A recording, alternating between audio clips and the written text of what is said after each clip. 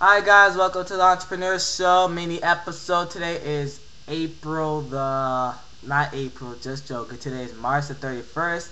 And 2 days ago I made a video called a message to all the Republicans / conservative who's always distant on Barack Obama. And I got like 37 comments in less than 2 days. And I thought it was good overall. You know, people are arguing. Some people supporting me, some people are against me, and it was a good argument. You know, a lot of people made some good points.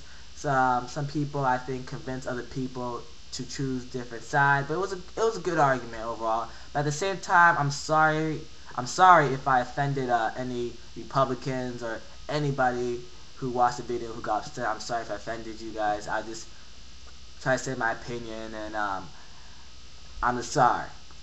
But after reading a comment that one of my subscribers said, he kind of convinced me to kind of change my attitude in this whole economy crisis situation.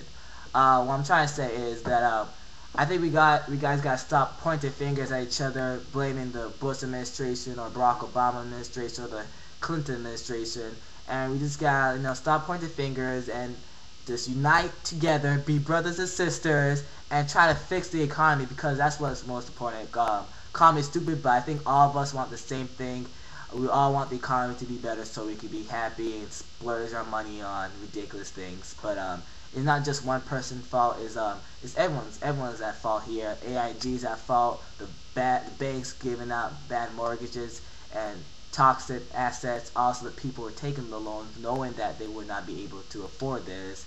The Bush administration, Barack Obama administration, the Clinton administration, if you guys are saying it's true. But I think everyone's at fault here, and instead of bickering, we should unite together and try to solve this economy crisis, because if we keep pointing fingers, the economy could crumble. So my question for you guys is, if you were Barack Obama, what would you do to fix the economy? Obviously, there's many solutions to solve the economy crisis, and that's the problem. Everyone has a different solution to solve the problem. So what is your solution to solve the economy crisis? And please write your comments, and next week, not next week, but in 2 days, maybe Friday or Thursday, I would answer my own question. But I just want to see, what would you do if you were Barack Obama? How would you solve this economic crisis? Oh yeah, and I just saw this video just 2 seconds ago. Michelle Bachmann, you crazy. You just crazy right there. And thank you for watching the mini episode, and I'll see you Thursday, Friday, someday. Think Friday. Actually, no, I'll put Thursday. But today's Tuesday, yeah, I'll see you guys Thursday.